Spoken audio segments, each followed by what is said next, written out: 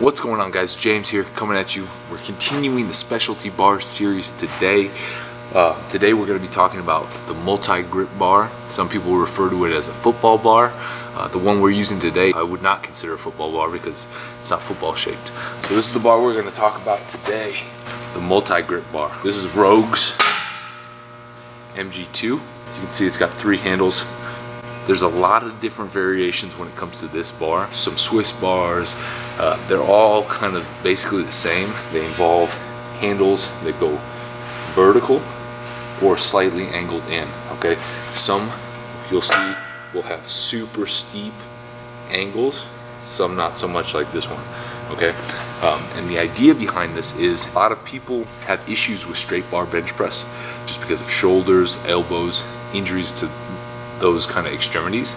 And so the neutral grip, kind of this vertical bar, or the angled in slightly, feels a lot better. It's kind of like almost doing like a dumbbell press in a way, like a neutral grip dumbbell press, or even a slightly turned in dumbbell press. It feels a lot better on the shoulders. You're able to stay in tighter without getting flared crazy. And so it's a nice variation. It's also super good if you're trying to like hammer away on your triceps. So it's a really awesome bar. Like I said, this is the Rogue MG2. I like it, okay? I really like these 2 handles. I'm not a huge fan of this inner handle. I think it's a little bit too narrow for me and it puts my wrist in a weird position. But I've used some multi-grip bars where this is not as narrow and it's a little bit wider and it's a little bit more angled, and I kind of like those ones a little bit more. But I really like these 2 outer handles. Like a neutral grip bench press. A lot of people bench incorrectly just to begin with. They bench kind of like almost bodybuilder-ish. They're out here with a ton of weight, puts a lot of stress on the shoulder. Aside from that, some people, even when they're in close, they have some issues with the shoulder, with the elbow, even sometimes with the wrist. And so this is a nice variation because it gives you that neutral grip.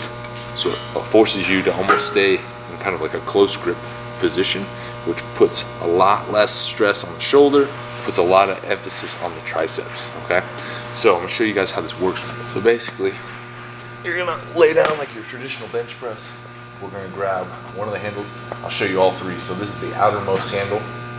We're just gonna let it pull down. You see it keeps my elbows in. That next middle handle brings my elbows in a little bit tighter. And this is my favorite right here. This feels super good. It's really good on the triceps. And then this is the 3rd one. It's a little narrow. It's a little narrow. And when you start loading that one up, it gets a little painful. And you'll see too, since it's kind of wide, and so like my hand, it's about double the size of my hand across, and so it creates a whole new element of instability because when you grab the bar, now instead of just worrying about lifting it, now you have to worry about stabilizing with your wrist because it'll tip back or forward as you go through the movement. So if you go like super fast, out of control, not really locking in with your grip, you'll lose the bar and it'll start twisting on you or dipping back. It's really nice bar. I love it. I love doing like accessory work with it. I do it sometimes as like a main movement, but I traditionally just use it kind of as an accessory rep movement.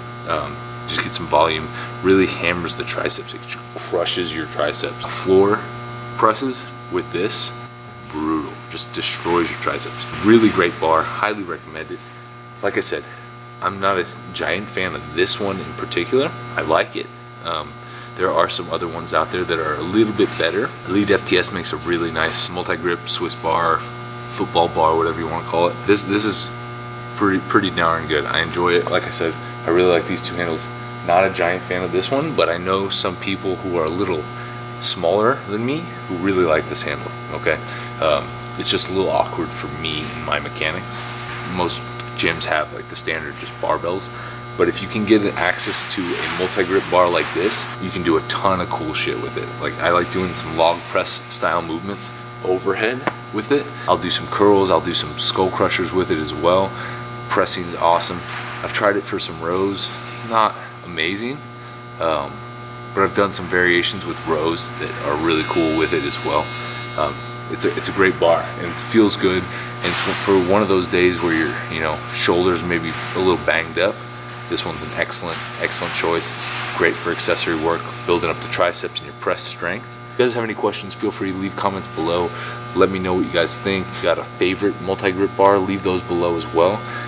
Some cool exercises you guys do with that. I'd love to hear if some of you guys have done some cool exercises with the multi-grip. Let me know. Try to build up the comment section a little bit. Try to get some more interaction on this page. I'll leave a link below too on where to get the Rogue multi-grip bar. They have another one too. They have the MG1, and I think they have a third one as well. I haven't tried those two. This is the only Rogue multi-grip bar I've tried. Appreciate y'all for watching. Stay tuned. Gonna continue the series next time. I'll talk to y'all later. Peace.